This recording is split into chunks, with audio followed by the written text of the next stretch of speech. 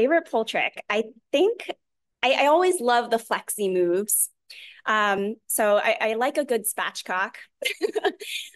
Yes, yes, a classic. I think that it's one of those moves where the entrance is so hard and so particular that once you get into the actual shape in comparison, it's like, I'm flying, I'm free. Finally, I'm here.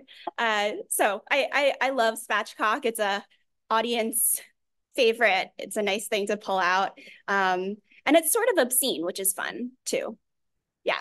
I would like to ask if, because you mentioned Spatchcock, what Yeah. is the flexibility training like? Do you have any tips? So, I mean, I started in gymnastics at a very early age. So I think a lot of my flexibility I started developing very young.